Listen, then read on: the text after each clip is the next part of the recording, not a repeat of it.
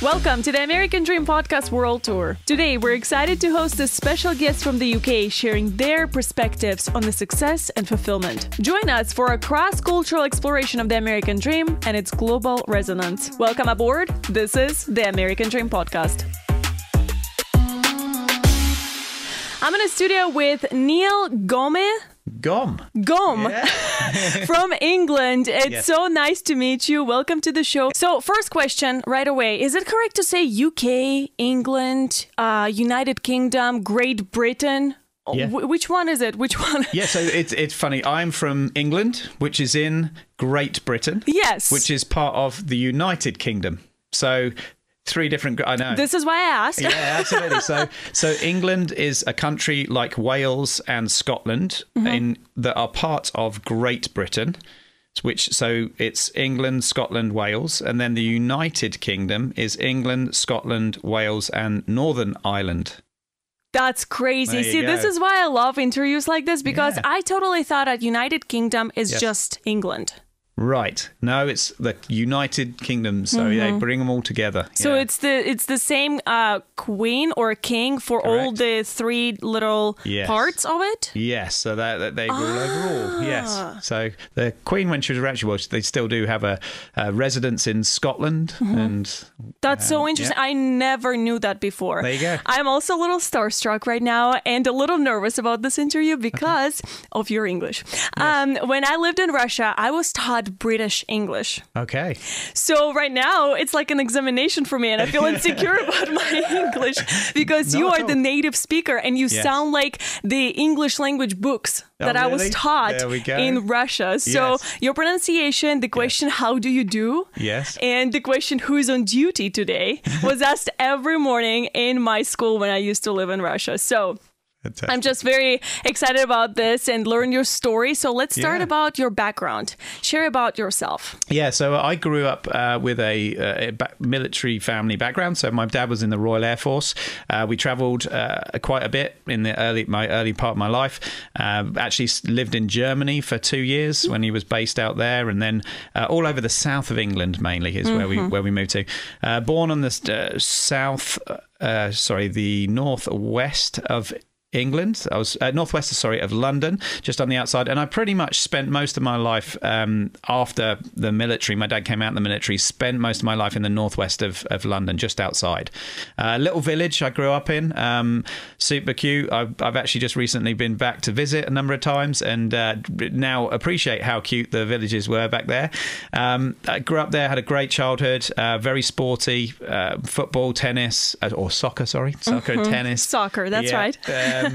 And all kinds of sports. Loved it growing up there.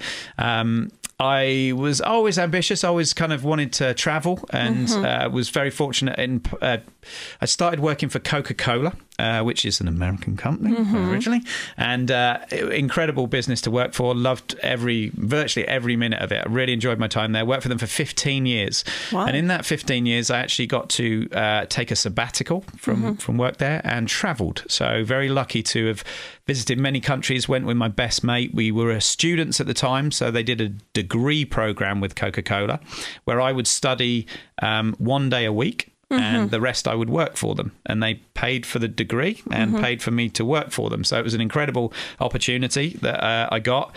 And in that time, once I'd finished the degree, with my because I was a student, I was able to get a travel ticket for very cheap because I was a student to go around the world. So it was about £1,000 to travel to 10 countries. I thought you were talking about weight right now. Pounds is the currency. Is the currency. Yes. So around maybe $1,200. Wow. Okay. Yeah, to travel for 10 different countries, which was incredible. That's a steal of a deal. So I took it and I traveled and got, worldly and loved it. Really enjoyed it. So I knew, and I visited America as well as part of my journey there. Yes. Loved America. Loved seeing it and experiencing it. How old were you? At this time, I was 22. Okay. 22. Okay. And you fell in love instantly with America. Yes. But you weren't able to move here yet. It was just your traveling experience. When did you decide to move here? So in my sabbatical as well, I also spent 3 months coaching tennis at a summer camp in America. So one of my dreams was to actually start a summer camp in England. And so I was doing all these different coaching awards and everything while I was working at Coke still, just in my spare time, all the different coaching awards to try and build up knowledge to kind of have an opportunity to build a summer camp in England. Well, what I didn't realize is that, I kind of did very early on, is that we don't really have a lot of summer in England. So here you have 3 months where the kids are off school. And so making a business is a little bit easy when you've got 3 months to work with. In England, you've only got 6 weeks. The kids only have 6-week holidays. Oh. So to make a business on a summer camp or make it profitable or anything was really difficult. So it quashed the idea. But in the time that I was learning and educating myself about summer camps, I went to Portland, Maine to work in a summer camp there. And that is where I met my wife. So she was the basketball coach and I was the tennis coach, and met her there. We spent the summer there together, and then afterwards I travelled to her house after I went there and stayed there for a couple of weeks. And then 3 months later she came to England to visit me, spent a month there with us. Then she went back home. Then she came back for 6 months. Then I knew she was the right one. And 6 months later we married. And she moved to England with me. So that was going to be my next question, because usually people ask, well, why didn't you stay in your home country with your significant other from America? Right. So did she love England? Yes. She wanted to stay there, live there forever? It was close. So because we had children, and she was away from her family. She loved it, and my family were wonderful as well. But it was mainly driven by me. I have a passion to move to America. I always have since I've been here, and just love the culture and love everything about it. So I was like, I really want to go. At some point we need to go. And so when we had the kids, it was a moment then when we said, well, do we bring them up here or do we bring them up in America? Yes, you have to decide. Yeah. And so we made the choice to go to America. So after 6 years of her being there, we chose to move back over here. But it was a funny moment, actually. We had our daughter, Emma, obviously knew it was happening, but we got a surprise to find out we were pregnant again. And it was at the time where I had my visa. I was going through the whole visa works, and I'd actually received the visa just before I received the information that my wife was pregnant. Wow. Double surprise. Double surprise. So the only challenge was that we were having twins. So we found out we were having twins. Oh, my God. So one of and we'll probably talk about this at some point though, but is over here, healthcare is very expensive, isn't it? It's paid, and if I wouldn't have had insurance at the time because I hadn't even moved over there. So of course. We ended up staying in England where it's nationalised health service, so it's all free. So we had the twins over there, and I extended my visa and eventually came over after the twins were born. That's smart. So, yes, absolutely. Did you had any expectations? Because that's a pretty big change in life, to move your kids with you, with your family, pack all of those bags and do that cultural and dump it on your kids too, even though they were very young, right? Yeah, they wouldn't. We had it at the daughter was 2 and she was only 2. Okay, 17 months. Sorry, 17 months, and my twins were just born. Okay, so they were very young, wouldn't know any different. Okay, wouldn't know what they're missing out on. Absolutely. Okay, so on them it was easier. Yes. Definitely. And you always had that passion for America. So you had the big desire, and it's your wife's homeland. Right. So I guess it was a little bit easier for all of you. So did you had any expectations on how your life in America is going to look like? Absolutely. I'm a planner somewhat as well. So I had a list of things that I wanted to do, things that I wanted to buy, stereotypes. It's so stereotype. I mean, I wanted a cowboy hat. I wanted to ride a school bus. There you go. I had on my vision. I have a vision board with all the things that I want in life, and one of them was to see my kids get on a yellow bus. To get on one of the yellow buses you see on the TV. So yes, I'm the same as you. So yeah. So I had cowboy, and just I wanted to be an American. Like I wanted to live the American life. Like totally immerse myself. And the funny thing was, I started a British business with my sister-in-law. It was a big instigator of this over here. I started a British food business and became more British than I've ever been. So I come over here and now, you know, I wear all Union Jack clothes or something that British looks or anything, you know, and everyone buys me Union Jack presents at Christmas. And I'm trying to be an American, but everyone keeps reminding me. Did you had any challenges when you just moved here with your 3 children? So more on my wife. She obviously bringing up 3 kids, and they're all under the age of 2 at the time, and all at the same time while we were starting a business as well. And obviously, you know, everyone knows when you start a business, the first couple of years are incredibly, you know, you're involved, 24/7 almost is so much. So kudos goes to her with most of it that she had to bring up. And we moved in with my mother-in-law. So one of the challenges we had was I didn't have any credit coming over here. So to buy a house, I couldn't buy a house. So what I could have, there's different ways of doing it. I could have worked for somebody and then built up enough to... Or if you have cash. Or if you have cash, absolutely, yes. Yeah, you could have done it that way. But so a business has to run for 2 years and show tax for 2 years. And so I had 2 years where I wasn't able to buy a house. So in building the business and everything, we were living with the mother-in-law, which was, you know, it actually worked out brilliantly, but it was a different setup for me coming over and everything as well. Absolutely. Yeah. How did you navigate all of that? When did that started going away? The feeling of the feeling of you sharing your space with, you know, your wife's mom. She was probably very helpful though, right? I believe for the kids, for her grandchildren. But it was still a little bit different of a life than what you expected it to look. How did you navigate that? Absolutely. So I had this vision. I've got a vision board, pictures of houses that I wanted, like a picture of a house that I would love to live in. I had the dream of being out in the country, you know, in a farmhouse in the country with land and everything, you know. And so she fortunately had a house somewhat in the country, like most houses here are just in the land. Yes, have land in the middle of the forest. Yes, she does. That's how it actually was. So we had, you know, we had that, but living with the mother-in-law was actually very helpful. So it meant that my wife had somebody there all the time helping her and guiding her and everything as well. So we're very flexible. So we tend, you know, very adaptable.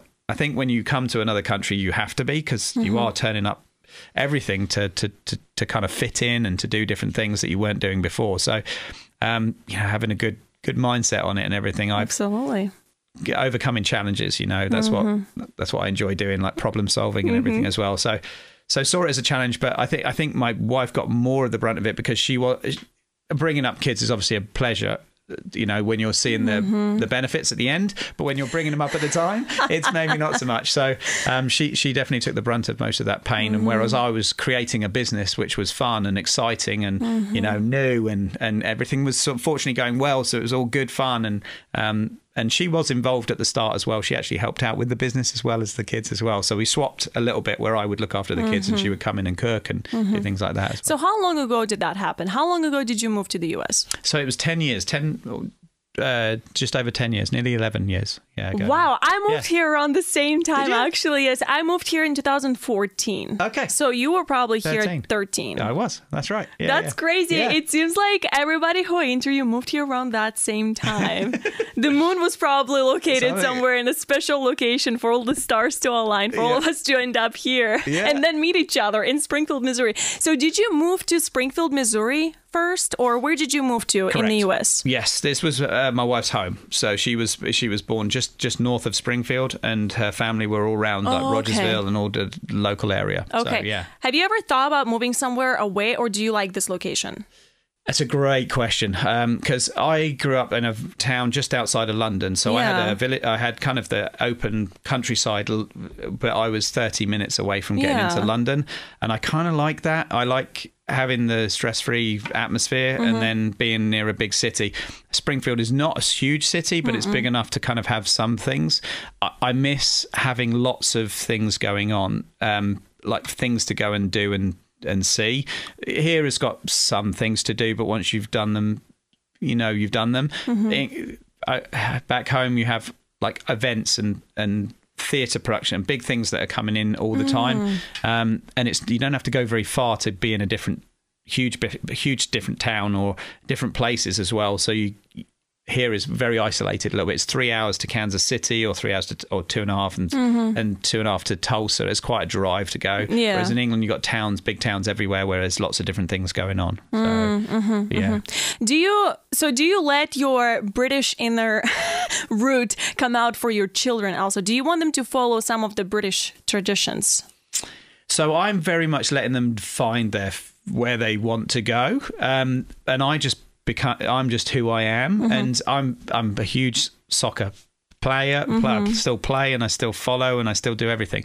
So yeah, I would love my kids to be into soccer, because I've got a commonality with them. That my daughter definitely would love to speak in a British accent and everything, and she does say to people as well, I'm half English, and she loves it. She loves it, and when we went over there, she really enjoyed the place. It is a very pretty accent. Like I said, I think people who speak with a British accent automatically sound 10 times smarter than anyone else. It's just because the dialect is super. It's the book, dialect that I was taught to. Right. So I think the exact same way. So speaking of that British root that you have going on, how did that route help you to become successful here in the US? Because you are a business owner here. So share a little bit about that. Yeah. So the business that I run is a food truck business, but is also a restaurant, and it's British food. So the concept, my sister-in-law, it all started with my sister-in-law coming to visit my wife, and her having what is called a pasty, which is a handheld pot pie. So it's a golden flaky pastry, and inside multiple different flavors and fillings that you can make. Well, she's a chef, loves cooking, everything. She eats out all the time, very well versed with all the different cuisines and everything as well. It's got a great taste buds and a great cook. I've had all of it before I even started the business. I knew she was a great cook. So she came over and had a pasty for the first time, and just thought it was incredible, like so versatile but tasty, on the go. It was everything. So she kind of created and said to me, if you can sell it, I'll make it, kind of thing, and we'll start a business together. So and when I came here, I realized with the accent for sure, and the love of the UK from the Americans. So it's funny, different countries have different meanings and different thoughts and everything to people, and very fortunate that the British are well received by the Americans, like really well received. They love. You are lucky. Yeah. So even the military is probably one of the best examples of where the Americans love connecting with the Brits when they're on military exercise or anything like that. There's just a good camaraderie and a good relationship with each other. So I was very lucky when I came over that whenever I went anywhere and I spoke, everyone looked at me or the way I do. Like this. So yeah, and Springfield doesn't have a huge British population. I was going to ask you, do you have a lot of British friends here? So I started a Facebook group for Brits and called Brits living in 417, and we've got just over 100 people on there. Okay. And I pretty much know 90% of them, or probably 70% well enough to converse, and some of them are just customers that come in and popped in here and there. And I do have close friends that are Brits from here. I think you do. You have to, you miss home and you want to talk about something, and so you connect with your British friends over here. We'll put all these links in our podcast as well. There you go. And what is your business called, and where can people learn more about it and maybe visit you? Sure. It's London Calling Pasty Company is the name of the company, and we have 2 food trucks. One is a pasty truck with, and then one is a fish and chip truck. So you can get British fish and chips on the go. So we visit all the towns in Springfield and around Springfield, go all the way out to West Plains, to Carthage, up to Camdenton and down to Branson. So that kind of area. And then we have a place in Nixa in 14 Mill Market, which is a new food hall. Great concept with 10 food places. And we're one of those. And we have a full menu of pasties and fish and chips and everything there. That's so you can find us there. Awesome. Yep. That's great. So you mentioned a little bit about how well Americans welcome English people. Yeah. People from England. Yeah. Is there any stereotypes at all that somebody said to you about you being from the UK? Yeah, I mean, so people will always try to talk like me, so they will always sound like Dick Van Dyke from Mary Poppins, like hello Mary Poppins. The stereotypes were probably like beer drinking, you know, like really? You couldn't really drink. So I went to a few parties or social events at the start, and they're like, oh, is this beer strong enough for you? And you know, just I don't know things why Americans think people from that continent drink so much, because, well, I'm from Russia. The stereotype about me is vodka. For you, it's beer. Yeah. But Americans drink a lot. Yeah. So I don't understand why the rest of the world doesn't have the same stereotype for Americans. You know, it's so not fair. I mean, Budweiser is a huge brand. All these brands are always in your face and always there and everything as well. But and it's somewhat rightfully so. I mean, the drinking is it's huge in England, so it is a big part of our life. What age is the legal age for drinking in the UK? 18. 18. Okay, same thing in Russia. Yeah, here is 21, so they start drinking later, but heavily. Yes, yeah, because they've been held back. Yes. I think it's actually good in terms of. So we drive at 18. How does it work in Russia? What age are you allowed to drive? Yes, 18. Yeah. So I think it's got it right in a way. I mean, 16 is very young to be driving very here. Like young. 17, I that makes me nervous. But I think driving at 18 is a good thing. And then maybe drinking, to drink and drive at the same time is kind of a weird thing for us to do in England. That would be my lookout, is we drink and drive at the same time. So people go out and drive to parties and drive to stuff, and they can drink. So there is a problem, you know, with driving. That's that. But here, I guess people will do it everywhere. So how are those rules going to work for your kids? I'm just curious. Yeah. Are they going to be allowed to drive when they're 16? Are they going to, obviously, like, it's illegal to drink at the age of 21, but, you know, in some home, you know, spaces, yes, you can have some wine or something like that. It's not that big of a deal. So how is that going to look for your children? Yeah, I mean, I don't want to. I'm very much in the rules. So if it's, I won't. You know, my kids will abide by the rules of 21 and everything. If we go to England, I don't mind them having a drink at home. You know, when they were old enough. Yeah. I'm fortunately from a family that doesn't really drink and never have drunk. So I don't think we'll see what happens with my kids right now and everything. But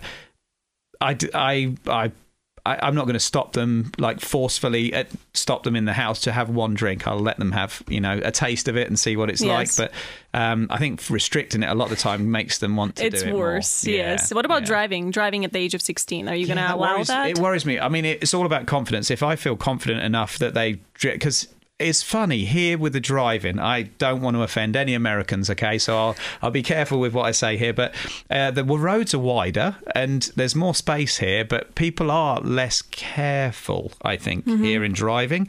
So in England, they got car insurance. That's it. Yeah, they're okay.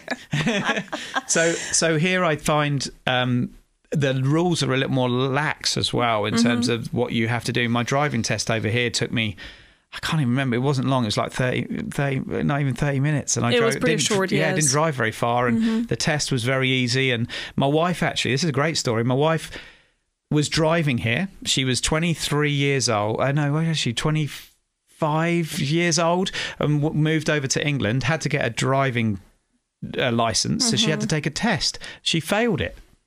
Well, don't you have to drive on the opposite side of the road too? Yes, you have to drive on the other side. Yes, and it was a manual vehicle as well, so she had to learn how to do clutch control and everything as well. I would probably never drive in England.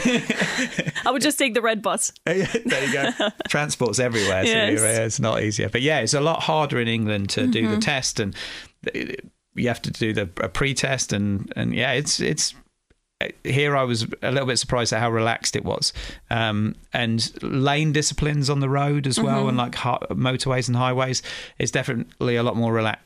People sit in the outside lane a lot more and don't heed to a lot of the conditions. So that's different for me, you know. Is there any other differences between UK and US that worries you? For your children's future a little bit maybe, or not worries you, maybe interests you for them to explore, since you didn't get to explore all of that when you were younger? Yeah. My only concern going forward, there's a couple of things, I guess, economy-wise, you know, the getting on the ladder and housing and affordability of things and everything as well. I think the big thing that I think is a challenge here is the healthcare. It frustrates me a little bit fortunate I've not had to use it too much, but I have had to use it. It's very, very expensive. Extremely. Yeah, I mean, it can sadly ruin you. That's the scary thing. Like, and somewhat think that kind of thing should never be something you have to worry about. Almost, I'd like if I know the government and politics is very there's lots of different sides and everything for everything, but one of the things I'd love to see is healthcare looked after, so that people don't have to. I've seen people turn away ambulances, because of the affordability of the thing. Yeah, some people drive themselves to the hospital when they feel just terrible, when they have a broken leg, when they're giving birth. Yes, they just drive themselves to the hospital just to avoid that. How much does it cost? Like $10,000 or $20,000 just to be like driving in that vehicle to the hospital. Right. That's ridiculous. And I had a car accident that wasn't my fault in the last year, and it goes on the other person's insurance, but it was extortionate amount of money for what I got as well. So how expensive it is, considering there's so much healthcare out there, how they've not dropped the prices or made it cheaper or worked out ways to make it affordable for people to pay. And then the insurance itself is extremely expensive. It's a mortgage payment to pay for your, in the UK, it's all included in your, it's a tax basically, but it's for everybody has to pay into it. So it's kind of across the board, so it's cheap. So it means that you don't have to worry about healthcare. And even my mother-in-law, when she came over to visit us, she actually got looked after as well in our healthcare service. So it's never a stress on you unless you have major medical and you have to go to private healthcare and which I like that. There's. So it's different. It's only different. That's my only quibble really over here is the healthcare. Really is. Everything else kind of works, and for me anyway. What is the approximate cost of living in the UK? Just monthly, maybe in dollars. Like let's say just like rent out an apartment, pay for a car, or just like drive on a bus. Yeah. So I've been out of it for 10 years. The price of housing is ridiculous. I mean, the price doubled in 10 years since I was there on a house that I sold. It had doubled in price, which is insane. So housing is very expensive. Bizarrely, we just went back recently and shopping, like grocery shopping, is actually cheaper than the US. So whenever I was a kid growing up, I came to America for clothing, or not came to America because I very rarely came. I only came once, but I was excited to get Reebok pumps, the shoes, and because everything over here was so much cheaper. But I went back recently and things are cheaper in the UK than they are here, which is great, even with the exchange rate. So food for sure. I mean, I couldn't believe I can get a sandwich, a bag of crisps, and a drink for $6 in the grocery store. So at £5, but $6 in the grocery store. Couldn't believe it. All the candy bars were maybe 60 cents, 70 cents, whereas they're $1.10, $1.20 here.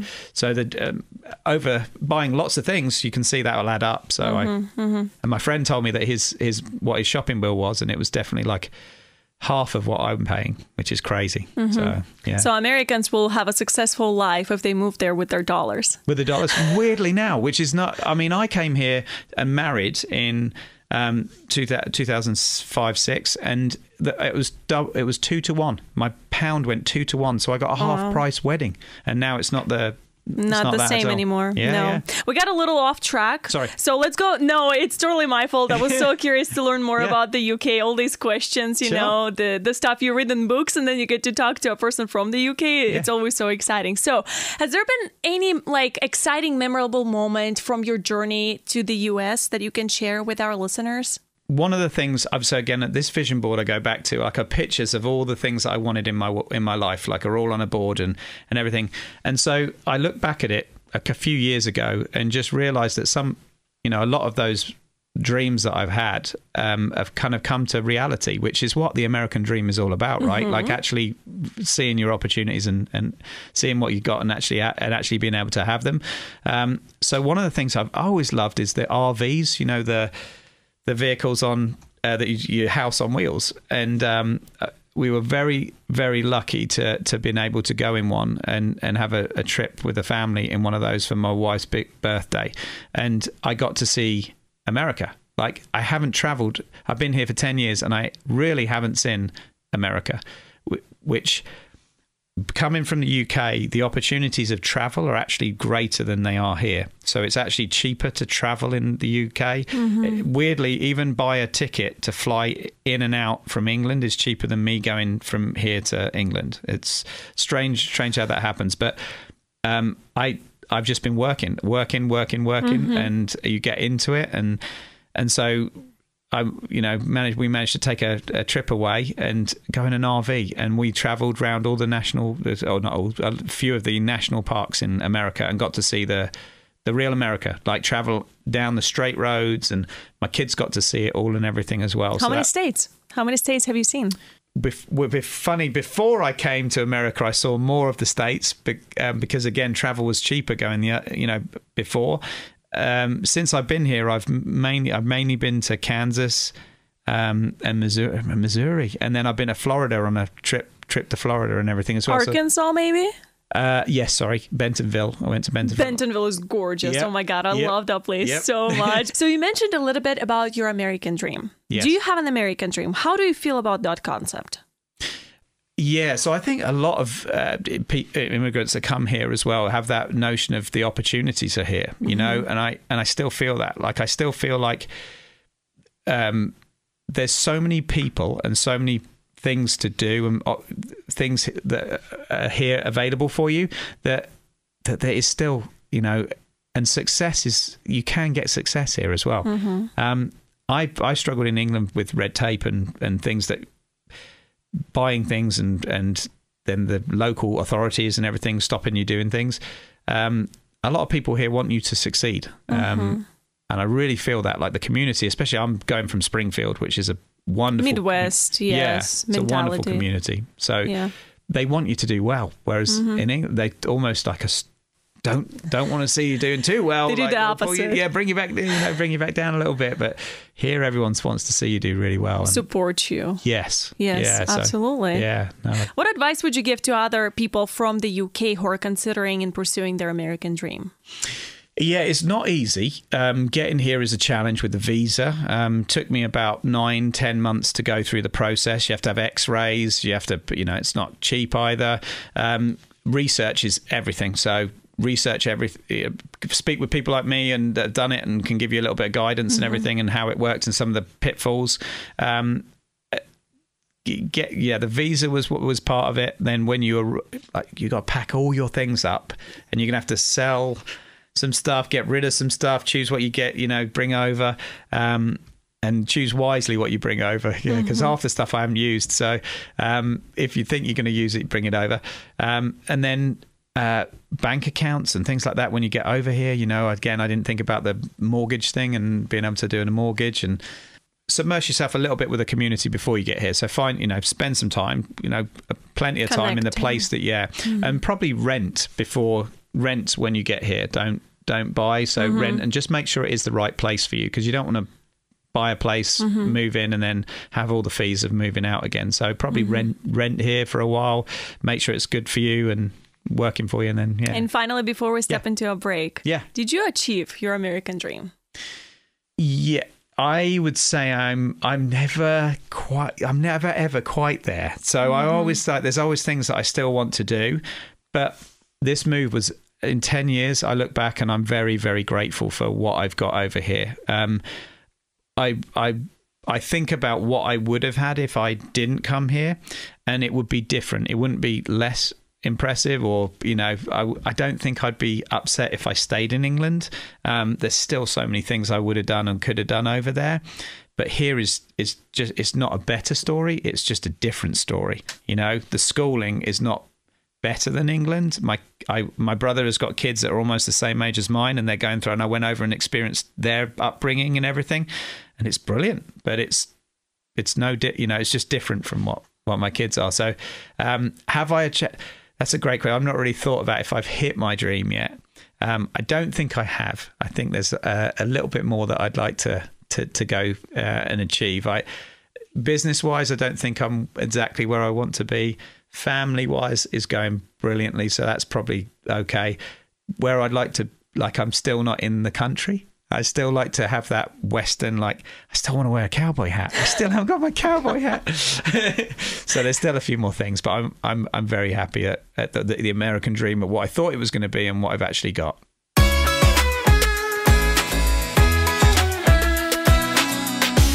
I'm here in the studio with Neil from England. Welcome and thank you for visiting me today. Absolutely. And we're about to take a lovely trip to the UK. Yes. You are from England, which is part of the United Kingdom, and you shared with me that United Kingdom is not just England. It's also Scotland and Wales. And Northern Ireland. Yep. And Northern Ireland. See, I know nothing about that. Yeah. I'm terrible at geography. I don't even know why we're doing the world tour.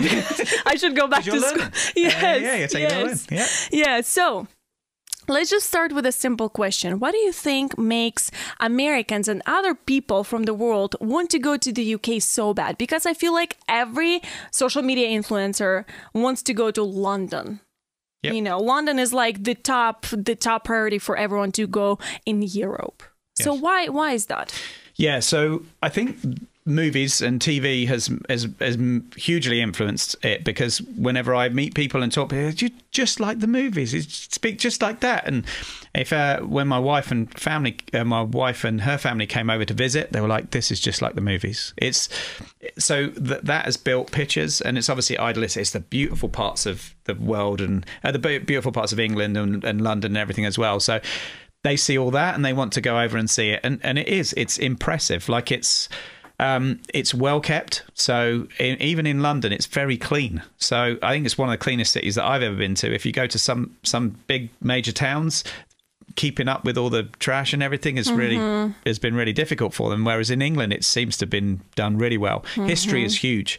So we spend a lot of money renovating a lot of our historic buildings and everything as well. So it's really well kept. It makes sense. It's very pretty.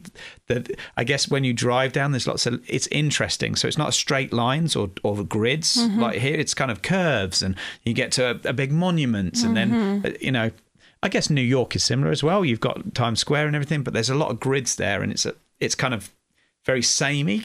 Whereas in London, there's just different bridges and buildings and everything everywhere, like different odd buildings. Now you've got skyscrapers, huge skyscrapers, as well as little monuments right next to it. It's intriguing, and there's so much culture there as well. So many different. It's a major town, so you do have lots of tourists and everything. But we have a lot of Polish influence and Indian influence, like major influences in London and England as well. So it's Brexit, or not Brexit, but Europe. When we became part of Europe, it encouraged lots of people to come and visit, because there were no boundaries. You could visit wherever you wanted, and it's a very wealthy country as well. So lots of people came in. So we have a huge cultural, diverse population there as well. So it's really kind of fun, and lots of foods from all around the world as well. So it's like any major city, but it's really well kept. I think that's what people are impressed with, So London deserves the hype.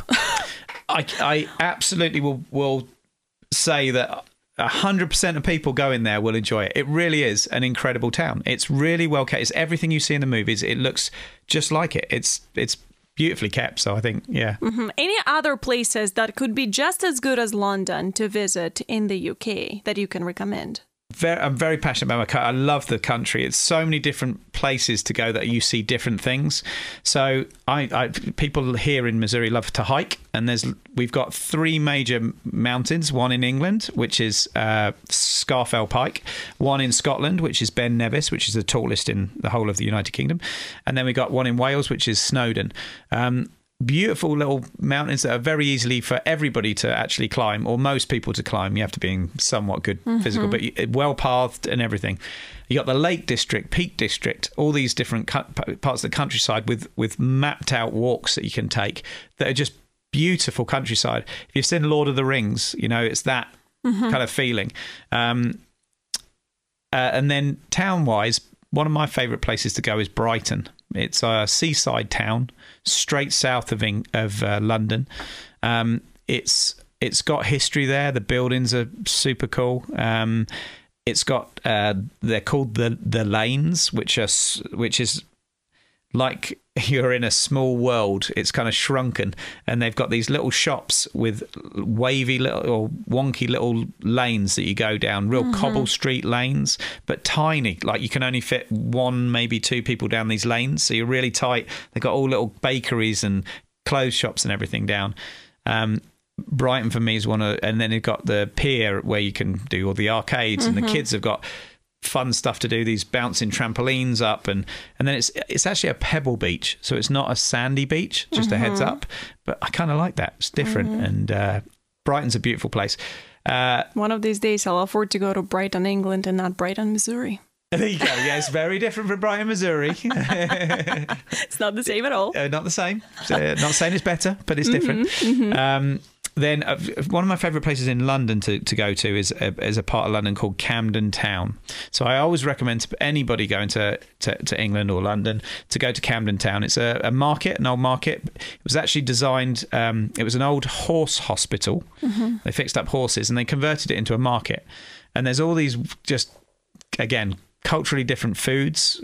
People, like a street scene where they've got woks out and they're cooking them right in front of you and everything's going on. The smells are wonderful. And they've got these marketplaces with all these just unique things that you can buy there that you don't buy anywhere else.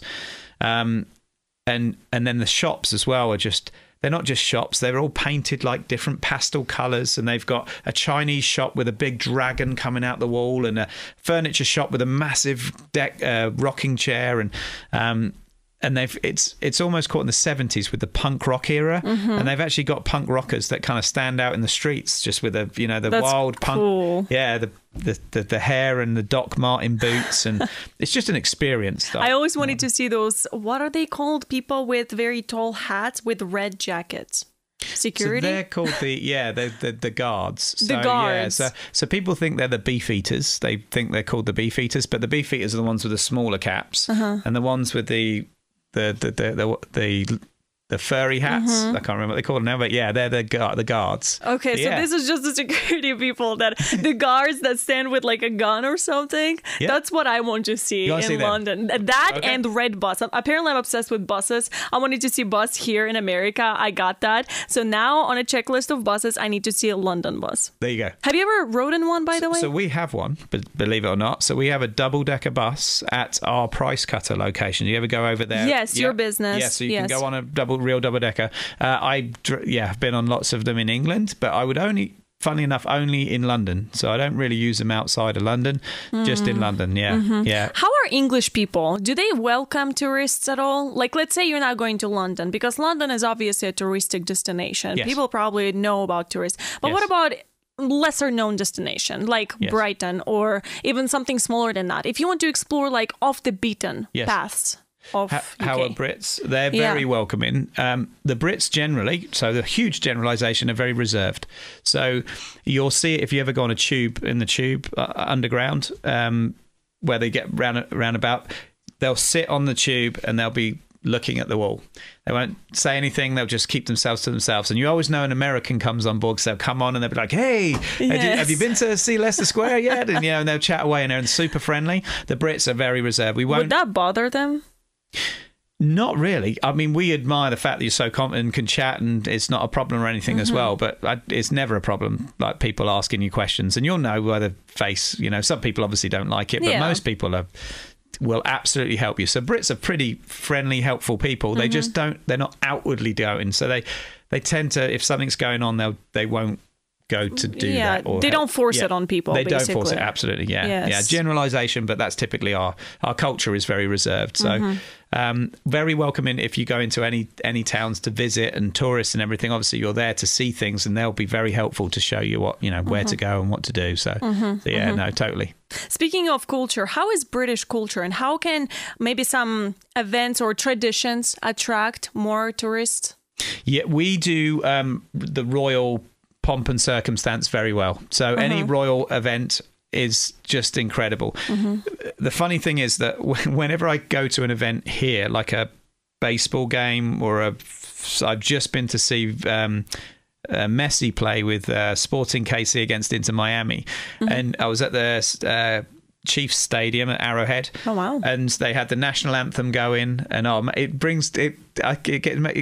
hairs on the back of my neck go whenever I hear the national anthem, and it's not even my national anthem. It's crazy, but it goes, and then they had planes going across the, across the top of it as well, and I was like, this is incredible. This is just a game of football or soccer, and they've got it's all a this whole stuff. show. Yeah, it's incredible. But in England, we don't do that very well, like the small, games and things like that with all that rigmarole.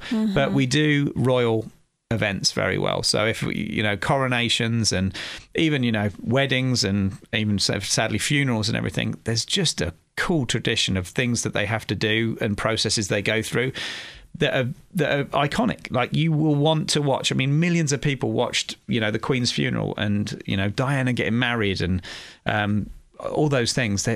Everything that we do there is incredibly well timed and done perfectly. So that brings tourists. Like, that's what they want to see. They've seen it on the TV, they've seen something, then they, just like you, want to go and see a Royal Guard. History is bringing people for sure. Is there a specific time of year that tourists should look into visiting the UK? Not just like going there whenever. Right. But maybe a specific time. Christmas is always good with the lights, down all the streets like Oxford Street and everything. Christmas is a fun time anywhere. I think it's. I would miss being in my own home at Christmas time, like on Christmas, but going there around Christmas time is beautiful. And in London, especially, they've got Somerset House that does the ice rink. They have an ice rink out there, and it's pretty magical. And they have a winter wonderland there, and so there's lots of things going on. The summer, we don't really have a very traditional summer. Like, you can't bank on us having a summer. So going in the nice weather, you really do want nice weather because you can go and see lots of things. It's very hard to do that. So I would, April time is probably a good time when it's the weather's starting to pick up and everything. But in terms of events and everything, I can't think of. I'm a soccer player, so I would always go in season when there's games on, and the summer actually the games stop, so I'd miss some games. But it depended on what you were looking for, I'd say, as to what time of the year. But I can't think of the best time of year to go. I don't think you're ever going to get too hot there. So the summer, if you were to go to the summer, the one thing you do have to think about is we don't have air conditioning. So in stores you do, but in the houses, in people's homes, there's not really any air conditioning, so you got to be careful with that. No. So if it is hot, you're in trouble. So April would be perfect. So I think April, and then October and December would be fun. Just Christmas for sure. What are some most iconic landmarks in the UK that you can recommend? And I'm not talking about London Eye or the Big Ben. Everyone knows those, obviously. Maybe something that tourists tend to miss out on and just overlook. So I would absolutely recommend going to a little village somewhere. So go to like Yorkshire up north and see some of the Yorkshire towns. Get the Yorkshire moors and the Pennines somewhere. I like being outside and doing walks. So the countryside there is just incredible. And see a village life. See what it's like living out in a village in England. I would highly recommend. Like, in fact, you can walk to the store, grab groceries just at a local store and then take them home. And I was fortunate to live in a little village called Tring, which is just northwest of London. Again, just outside the beaten track, but it's got cobbled streets. Like, the streets up there are, oldie worldy. The buildings are still historic, couple of, 200, 300, 400 years old. In fact, the pub that one of my favourite pubs is from 1500s. Just going to see that history and kind of living a little bit like the movies, in the little country villages. I would absolutely recommend that. Things like Stonehenge and all your big things you have to kind of do because they are cool to see and see the detail on everything. But the villages and going to a church and just seeing how the churches are made in England as well, like the stained glass windows and how long it took to build those things they're really incredible. So and then there are big things already. I would recommend having curries, going for an Indian restaurant, because we have got a wonderful Indian population there that food is just incredible. So most Indian restaurant, I can't recommend a particular one, but in London there is a street called Brick Lane in London that has a line of award-winning Indian curry houses. But any village, any town, you almost see as many pubs as you do Indian restaurants now. So great culture around it. You know, Chinese food is pretty good there too, but Indians, I think, it's one of my favourite foods. So what to eat and what to drink in the UK? Yeah. So drink, I would definitely go to pubs. Are just fun. I'm not a drinker at all. I will drink Coke sometimes when I go to, or a shandy, like a half lemonade, half beer when I go. But I just love the fires and the dartboards and the pool table and the so it's more community and the energy and everything of a pub. So for sure go there. The food can be good, but it can be, you know, pretty plain as well in a lot of pubs. It's not you have to go to a good pub. Like I know a few places that I would go that would be brilliant food, but I played soccer on a Sunday and we were sponsored by a pub team, and we went there for the, you know, and they used to give us chips or fries and, you know, things, and it wasn't great food, but it was enough to fill you and everything. But pub food is just great. Fish and chips, you got to have fish and chips for sure. Chips. Make sure you get it by the sea. So, you know, there are a lot of like chains and stuff out there that will do fish and chips, and they're okay. But a local fish and chip shop that are catering for a village are going to be a good fish and chip shop, because they know they've only got a small market. They've got to get, you know, they've got to make it good. Whereas if you go to a town or a major town or anything, you're probably going to get a generic, you know. So you said fish and chips, yes. And this question wasn't in our script, but I have to ask you, it just popped up in my head. Yeah. Everyone knows Gordon Ramsay. Yes. How do you feel about a person like this? He has a very short temper, obviously. He comes across as a little bit, you know, aggressive sometimes. Well, most of the time, let's be honest. Yeah. He has, you know, this interesting approach, how to talk to people, how to express his emotions. How do you feel about that person? Because he is from UK, right? Absolutely. So how do you feel about him representing kind of your country? Because he's like one of the top, most famous UK people. Sure. Yeah, I mean, that's who he is, I think. I mean, he's done it for so many years. That has to be how he is. He clearly has built a following from it as well. So, I mean, there's lots of different English people, all different types, and say he was actually a soccer player. He could have played. He was a very good soccer player. Could have played professionally and everything. Chose to go down this line. I think he had an injury and went and did it, and he's done very well out of it as a representation of the UK. I mean, he knows his food. I would say, you know, and he's built a brand on the back of. I think you have to have a niche. I think you have to have something about you, and he went that way. He went the fact that, you know, being a angry chef is good for ratings. Yes, people tend to judge the country based on one person only, like the top most famous person. So, and I know there are some Russian people that represent, you know, us in a different way, in different light. So I know that he has very controversial temper and personality. Right. That's why I had to ask you how you feel about that. But let's talk a little bit about transportation too in the UK. What is the best way? Is it the red bus? Is it the taxi? Is it walking? How do you transport yourself in the UK? In the UK, so it depends where you're at. So in London, you would do the tube is the best way to get, depending on how far away you need to go to. So, and how long you're going to be using that tube for. So if you're going for the whole day, I would get a train card for the whole day, a tube train, and it will actually get you on the buses as well. So you can get a one-day travel card, and it'll get you on the buses and the tube. I would highly recommend, absolutely must do this if you go to London, is to get the Red Bus Tour bus. So it's a double-decker bus. It's got audio, or they sometimes have people talking on there. They will take you to all the places in one day, virtually. I mean, there's 2 routes, I think, 2 or 3 routes, and maybe 2 days you could get to see everything. And it's, I want to say it's like $50, maybe $50 to do it. Absolutely worth every penny, because you can get off, see the thing, wait for the next red bus to come round, jump on, go, and you see everything. Gives you a little bit of history and everything about it as well. So couldn't agree. Everyone I say goes to London, you must do that. It's gets you around everywhere in one day. My dream. Yep, there you go. That's my American dream. For me to become so rich, I can go on a red bus in England. yeah. No, it's super fun. And then, I mean, if you were outside, a taxi, if you're looking to just jot to a certain place that you're going from one place to another and that's it, a taxi would be great. You'll have taxi drivers are cool people, like different people. You'll hear probably a Cockney accent as well. A lot of Cockneys in there, but I've been away for so long that it might be totally different now. But I just used to love getting in a taxi and going. So we normally went from a pub to a pub, maybe in a taxi, and just because we knew exactly where we were going.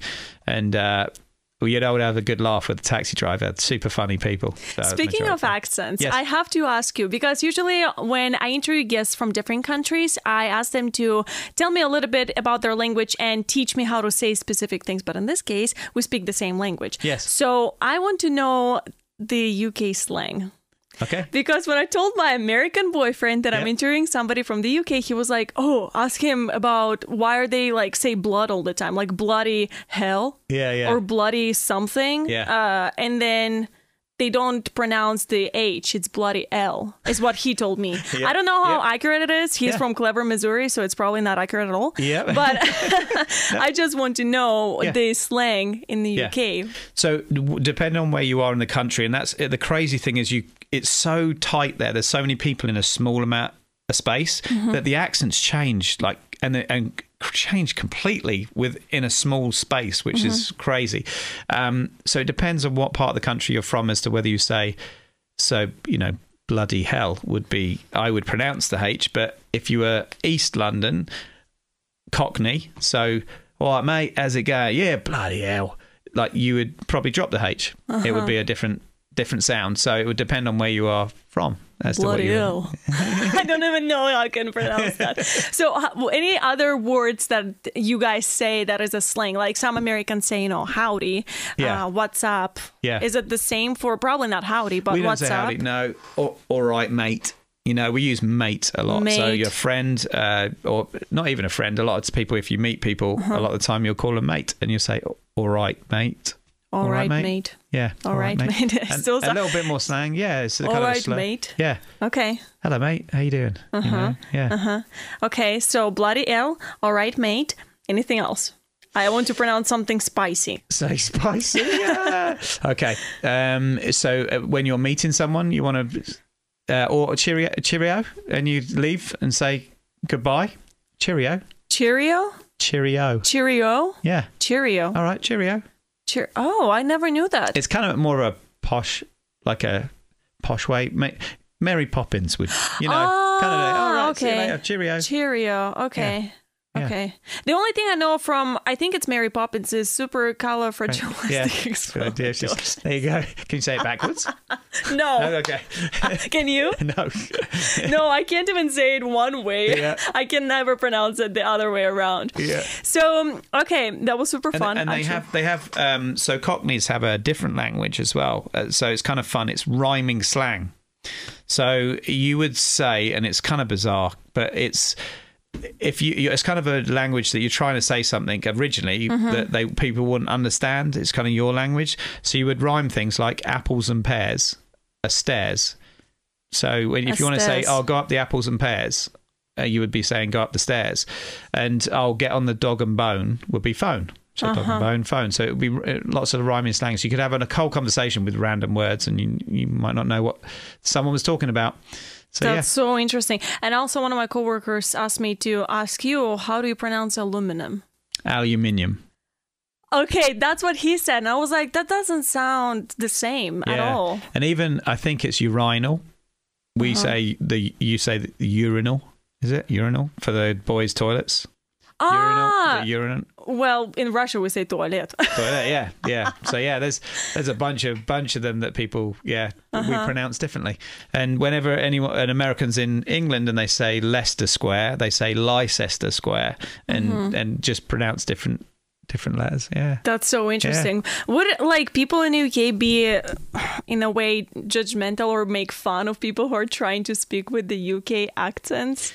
So the Brits are not really offended much. It's funny. We have a funny relationship with a lot of countries. Like the Irish don't generalising massively here as well, but the Irish are not as fond of the Brits. The Brits don't care. Like the Brits like the Irish, think they're funny and everything as well, and support some of their boxers and all the different things and everything. The Scots don't like the English as much. It's again, massive generalisation, but there's a lot of feeling there. Obviously, with history, right? All the things that the Brits have done and everything as well. But so whenever someone tries to do an accent like me, I'm never really that bothered. I don't think anyone is when they're messing around or anything. So yeah. To me it's always funny too when my boyfriend tries to pronounce something with my accent. I'm just like, what do you do? You're butchering it. Yes. Yeah. You're gonna break your mouth trying to do this. So finally, what is something that everyone should bring with them from their trip from London or anywhere in the UK? What they should bring. So when they go over, what they should bring back with them. Whether it's an experience or an item. Yep. Oh, good. So gosh, those experiences probably would be the places that I mentioned. The Brightons and the Camdens, experience of village.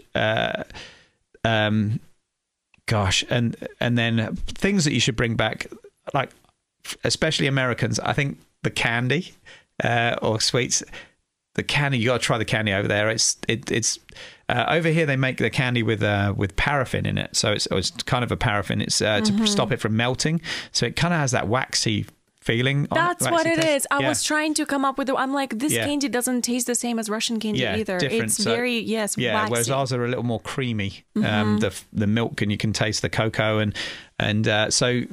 Gosh, I every time I go home, I bring tons of candy back. That's what I bring in my suitcase is candy. Experiences. It all depends on what you're into. I mean, I'm sports related, so I love to go to some of the sports venues whenever I'm over there. And they're especially a soccer game. A soccer game's something special. I really enjoy going to. If you go into a good rivalry game, the atmosphere and everything is pretty incredible. And then you've got to experience the red bus around London. That's just a must.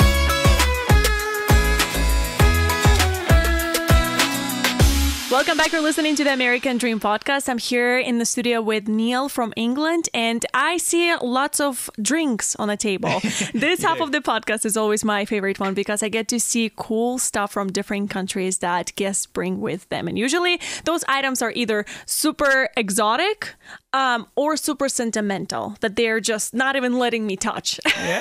So I'm very curious. I'm putting my laptop away. I'm very curious to see what you got over here. So part of the question coming here was 3 things that kind of talk about the UK. Like what 3 things for me that, or I've got 3 or 4 things here that actually say to me, this is what the UK is, all about. Yes, what represents it. Yeah, what represents. But first, I'm going to give you these. These are drinks for you to try, not right here, but whenever you wish. But these are English drinks that that are imported from the UK. Oh my God! They're called Fentimans. They're a botanically brewed drink. So they use root ginger to naturally carbonate them. They're all different flavours. They're super fun. And they got cane sugar rather than the high fructose. So they're a little sweet and. I really enjoy them. So we got ginger beer. It's like a fiery ginger ale. Curiosity Cola, that's an English Coke. And then rose lemonade's our most popular with rose extract with a crisp lemonade. Why is it called Curiosity Cola? That's exactly why. I'm curious. Yeah, oh, yeah. That's exactly it. There's no reason apart from that. Yes. So, then this I brought, it's to talk about the royal family. So one of the biggest things, and I think a lot of people associate with us, is the royal family. So the royal family is obviously been around from the start, but it's tourism for us as well. It's huge, brings loads of people into the country. This is a commemorative cup that I got. It was actually my mum's, and it was for the coronation, so it's pretty cool. It's historic. 1953, June 2nd. Yep, so it's 1953 that cup was from. Wow. But royal family is huge. I think it brings the whole country together as a whole. Anytime they do an event, we all get together and we watch it on the telly, or we go out to actually watch it in London and everything as well. And how we do the events is incredible. So if you ever see a wedding or a funeral or anything, it's really well done. So you said that these drinks were imported straight from the UK. How long ago did you do that? Do you import things often? So these are actually for our business. So we do this for London Calling. So imported. Yes. Yep. So London Calling. Yes. Is the place you can get Curiosity Cola if you're curious. If you're curious, there you are. And then this glass, you said it was your mom's? So it was, my mum's glass that she got to commemorate the in 1952. So it's the Queen Elizabeth II's Queen Elizabeth II's coronation. Where is it placed in your house? Is it displayed? It's in my office in my cabinet behind me. So I've got all kinds of souvenirs and stuff from England on my. I couldn't bring them all. Yeah, I'd have I've got all kinds of fun stuff from my childhood. Famous people that I may have met, autographs, all kinds of fun stuff. But this to me kind of commemorates, like, that's what the UK main part of the UK is the royal family. Do you have a flag displayed too? Maybe. Like in your office? You do? I actually have a room. So one of our spare room for guests that come over from home and stuff, we actually have like scenes of London on the wall and everything. So it's the funniest thing when they come over and goes, I don't want to see England. That's where I just come from. And I was like, I didn't think of that. Why not? Fun. It's a free trip basically to England. Yes. That's so fun. And I see that you also have a purple box with you. I'm going to do it. Well, before I do that, the cup was also about drinking and beer culture, or the culture of pubs. So one of the other big things about the UK, and I think this is our community, right? So in America, I feel like the churches and schools are the kind of community drivers here. And sadly, we don't have that in England. Churches are sadly falling apart a little bit, mainly historic. We keep them up for that, but they're not well attended as such. People use the pubs as their meeting place to get together with people, like-minded people, and hang out and do stuff. So the pub culture is huge, and it's not just about the drinking; it's totally about the socialisation, networking, absolutely. So so then the purple box is what one of my friends gave to my daughter when she was born. It's a little Everton soccer kit, which is cute as anything. So it's got the shorts, the socks, and the top for Everton. So soccer is, again, huge in England. It's what a lot of the country watches, and again, it gets people together. So we have the World Cup, the European Cup, all the different cups, but the World Cup is amazing to get people together.